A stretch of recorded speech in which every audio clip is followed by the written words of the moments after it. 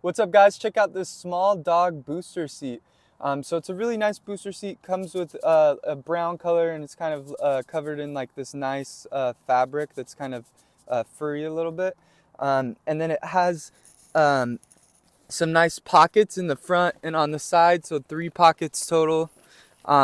So you could even store some extra things, some of your dog stuff in those pockets.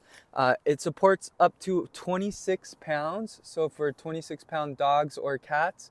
So it's really for small dogs and small cats. You're not going to want to put a giant dog in here. They won't fit anyway.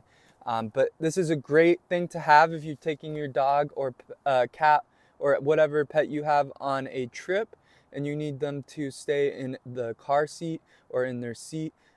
This will keep them in their seat, which I'll show you why in a second.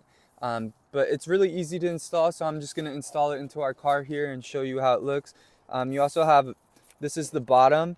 It has a nice pad on the inside, 2 little pads here to keep support. This is going to go on the inside of our car seat and be like the floor of the car seat.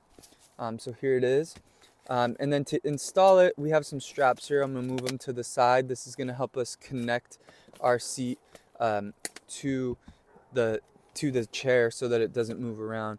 But simply put, there's these little things right here, these metal bars. You just put them in to give some support here. There's a little Velcro thing right here that we're going to put our metal bar into. So it's going to give it extra support and they're not going to come undone.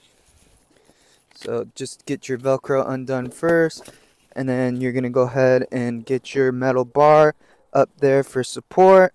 Velcro it in. Now it's nice and solid, and that's going to be our little pouch. And then this little clip right here, you could clip it to your dog's collar so that they won't move around and they'll stay in their car seat, which is what I was talking about earlier, which is pretty nice. And then we're going to go ahead and put in our base right here. That's going to give the dog extra support and feel comfortable in this little car seat here. And then you're going to want to be able to move your chair back so that the strap in the back, you can go ahead and connect. Got these straps right here, which are going to go around the headrest. So we're going to go ahead and clip it to our back here, these things right here. And then I'm going to go ahead and actually just go around the headrest first. And then here's comes 2, like so. And now it's nice and strapped in and stable for our dog. So we're going to go ahead and put our dog in, see how it works out. All right, so we have our dog right here. We're going to put him into our little car seat. And I'm going to go ahead and clip this up to his harness. You could really clip it anywhere you want on the harness. And now he's nice and secured in there. He looks all comfy. Huh, Bo? Yeah. And you're ready to go on your trips.